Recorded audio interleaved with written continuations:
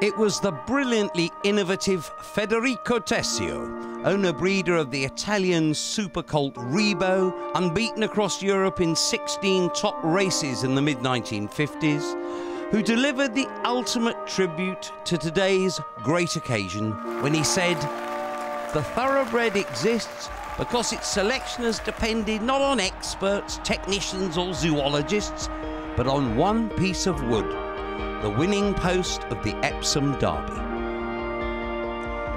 It is a race run on a course which tests a racehorse like no other. From stall crash opposite the stands, the field climbs 184 foot in the first lung-stretching half-mile before plunging back down a fall of 100 foot as they barreled the descent to Tatton Corner. Then it's the straight, with its trappy camber that rolls towering horses down towards the inside rail.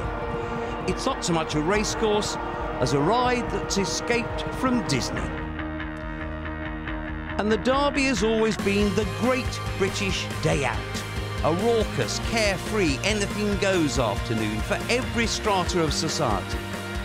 Epsom is less than 15 miles from central London, and the East End used to empty out as crowds which ran into hundreds of thousands descended for a free day on the common land of the Downs. Time was when Parliament was adjourned on Derby Day so members could join the throng to see the race that Benjamin Disraeli described as the blue riband of the turf. And in 19th century England, the first Wednesday in June was the annual mass gathering of princes and paupers, nobs and yobs.